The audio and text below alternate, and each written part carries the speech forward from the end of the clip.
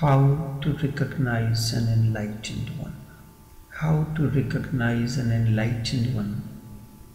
The last excerpt from Enlightenment, the Ultimate Flowering.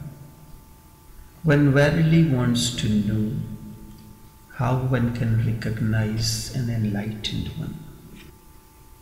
Although there is no set criteria, but yet still there are certain things that can be used as criteria. The words of enlightened one flow spontaneously. There is no effort. The choice of words, their arrangements, and the melody that overflows creates an energy field that cannot be put into words. It is the manifestation of inner beauty, harmony, and bliss that assumes the form of words to manifest innerness, fresh and new. The words are overflowing out of inner bliss and harmony.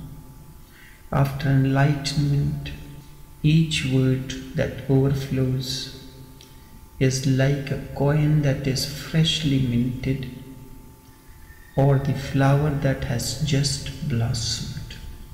It becomes a scripture that will continue to be the beacon light. There is something mystical in the overflows of the enlightened one, for which no words are sufficient to explain. He makes no effort, but yet still it happens. However, certainly there is something indescribable that cannot be put into any words. Through such compositions and overflows, the enlightened one creates such level of beauty through the use and the mastery of the musical rhythm, and rhythm with the play of words, that the readers and the listeners not only can appreciate the wisdom contained in these compositions, but also reach the higher levels of ecstasy and mystical energy. This is seldom found in other such compositions. Certainly, the words connect you to your being. I call these as meditations. Whether there is silence or the overflow of words, each create the state of meditativeness. The rhyme, the mastery of rhyme and rhythm is such that very often creates a new vocabulary, using the same old words, yet creating new feelings that are associated with the insights of enlightenment, creates new vocabulary. Furthermore, often he has such a mastery of play on words, or at times he uses the same word with a different accent or vowel, twice or even thrice in the same composition, each time with a different meaning, different explanation. One cannot help but marvel at the linguistic mastery that the enlightened one displays through various compositions and meditations that he has created. One can simply drown in the essence of it and thus get connected to one's own being. In any case, the end result remains the same. Whether the commune is still or the words are overflowing. The experience of artistic beauty of these compositions, voice modulations, rhythm and ecstasy, the ecstatic energy, and alpha brain waves are all combined with the mental understanding of the wisdom conveyed. Take the listener to the deeper states of the being, or to the different states of meditation. And thus, the listener, the seeker, is being carried through various rungs of his consciousness. This is as close as one can get to the mystical experience itself, without actually being present with the enlightened master. You need not be with him physically present, because the choice of the words, the energy field, their selection, the modulation, all these create rhythm and ecstatic energy, and such formulations creates brainwave patterns that help to bring a deeper and clearer understanding. In other words, his presence pervades each composition, each word, just as consciousness permeates the entire cosmos. This happens because enlightenment is the disappearance of ego, desire, and all that is tangible and connected with the mind. He is using the mind as a mechanism where the words, the message, all comes from the realm beyond the mind. Because enlightenment is the state of no mind. It is a state when drop has merged into the ocean. It is the oceanic consciousness that fills its essence as the words are formed. Thought is mind in motion.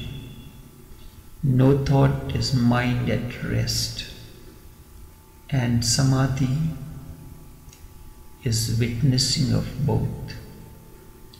This is transcendence, this is enlightenment.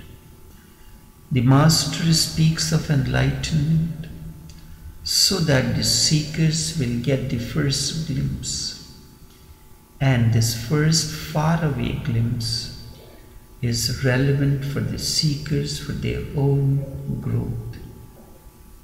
Before the enlightenment happens, there are various temporary stages of bliss. These are known as satori. Satori is state of the person becoming enlightened.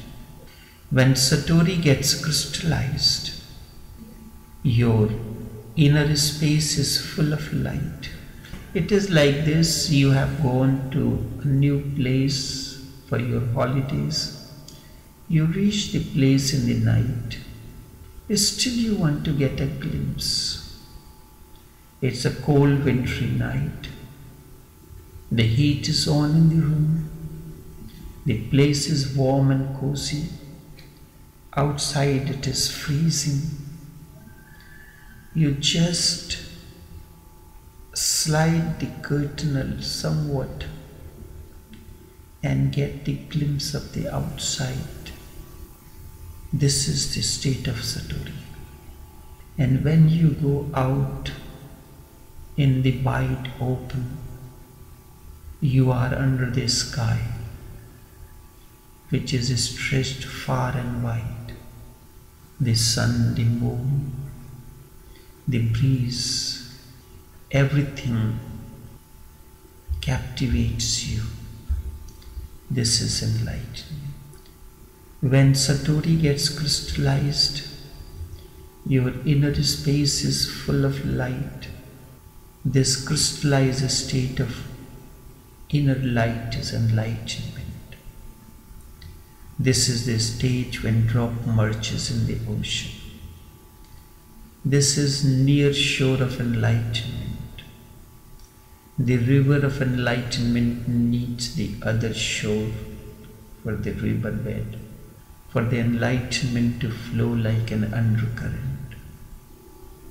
And when the other shore is found, the riverbed continues to flow like an undercurrent. This state is known as the state of samadhi.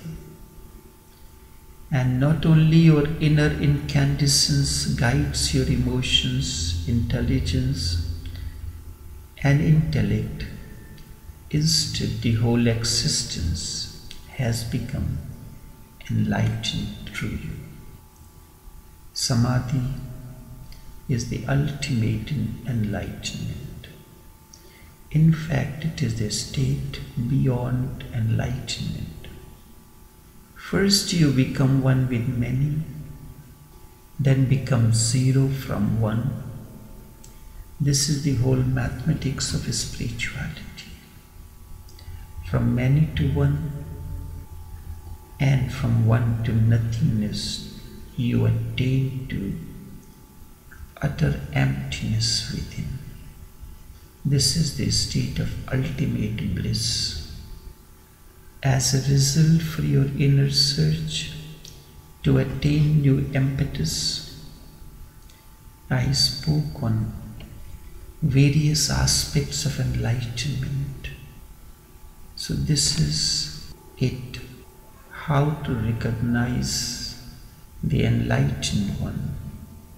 There pervades a totally different kind of aura around you. Whether he is overflowing, he is constantly overflowing, sometimes through silence, sometimes through words. Everything creates a mystical concert, you can say, where you go on drowning in it, and that drowning brings you the taste of your own innerness, your own